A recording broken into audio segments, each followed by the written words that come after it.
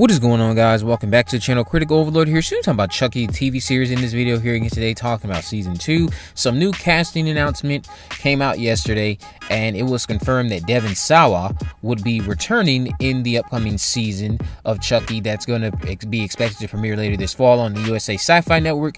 And we know in the original season he starred as Logan and Lucas Wheeler, the father and uncle to Junior and Devon.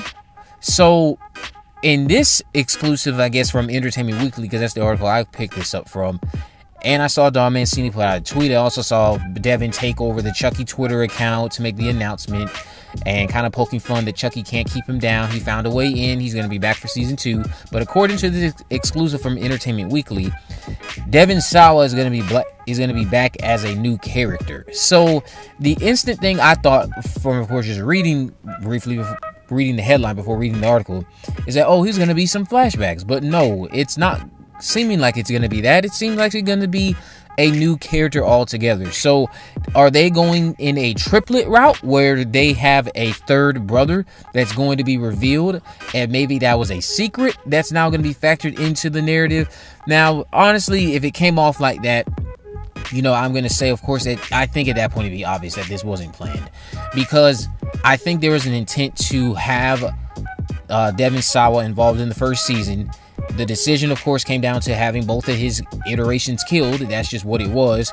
But now, because I guess he was so good in the first season, you want to bring him back for a third one. I'm not saying it can't come off well on screen, or bring him back for a second one, I meant to say.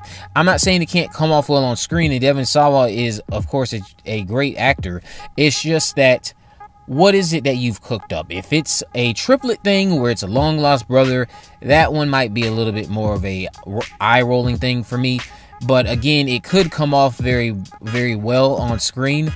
I'm hoping more along the lines of him portraying maybe a doll iteration of himself, in which maybe there's something that goes on with voodoo, and they are getting the souls of maybe dead individuals put into some of these dolls out there. I don't know. Or you could do something where you have a Devon Sawa playing someone who doesn't speak, and he's also incredibly disfigured, or just someone who, again, just doesn't have a lot of lines. So that way, at least if it's Devon Sawa in the role, you won't be too like, hey, wasn't he just in the first season? Because I know people already pointed out the father in the first season, Lexi's father, I believe, he was in Cult of Chucky as the doctor, Tanika. So then, of course, you have this Mike Flanagan thing going on, I guess you could say. But the thing is, these are all supposed to be intertwined with each other. They're not standing alone as their own miniseries or anything like that. So when you bring the same actors back and they're playing different roles, you know, in this type of scenario, it might be a little bit more difficult for some people to digest, because then you can have the argument, okay, well, why didn't you just keep their other characters alive? You clearly enjoy working with them. Clearly something happened, I guess, where they made the decision to, of course, bring Devon back.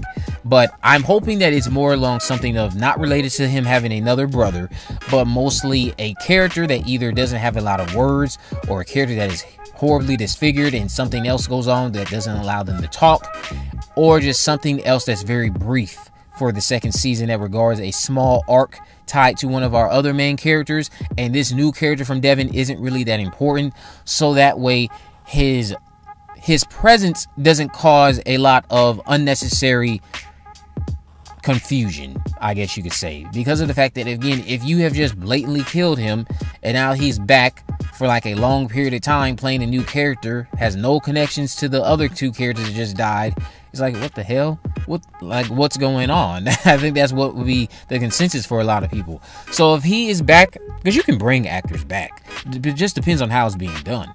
If he's being brought back in a way that doesn't have him using a lot of words and doesn't have him like in the center of the narrative, and it's mostly a character who is reserved, they're withdrawn, there might be some type of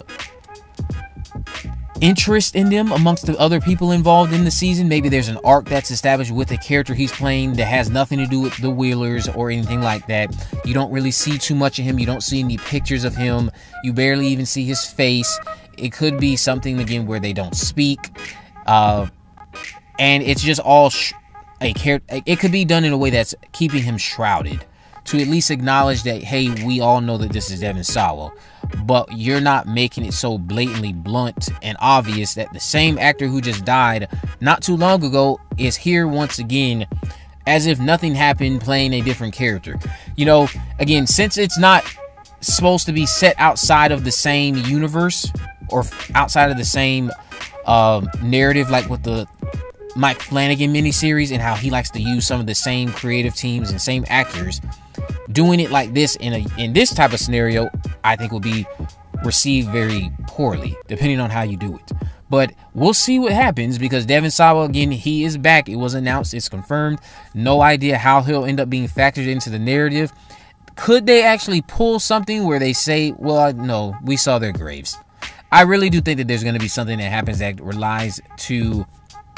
ties into a soul of one of those Wheeler twin brothers being used.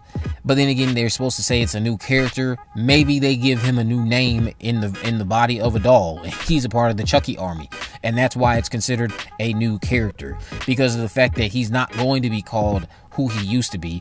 Chucky or Tiffany are going to name him something else as a part of this doll army that they have put together to take over America. So we'll see what they do. We'll see how Devon Sawa ends up being involved since he is back. We'll see how that relates to the other survivors, since they are going to be back, of course. Because again, I'm just thinking about a lot of different ways that this could go wrong, with him being in scenes with Jake and Devon and Lexi, but they just saw him die, just saw him at his grave, even though it's not the same character. And, you know, I guess you could suspend your disbelief, but it's just the fact that if he's so heavily involved this time around, it's going to be a little bit more harder to digest, knowing that this is a narrative that's supposed to be so connected like this. So it's going to be like, okay, well, why is he playing somebody different? Didn't he just die 2 times? And is he going to die a 3rd time? So it's all going to be very interesting. They definitely have me interested to see what they do with someone who died twice now being brought back for a 2nd season. So we'll see how that works. But let me know what you guys think about that down in the comment section below. If you haven't already, of course, make sure you subscribe, turn on post notifications so you can never miss a video. In the description, I have links to my social media accounts on Facebook, Twitter, and Instagram. You can message me there, of course, to let me know if there's any movies, news, or reviews you'd like me to cover in the future. And with all that in mind, guys, I will see you in the next video.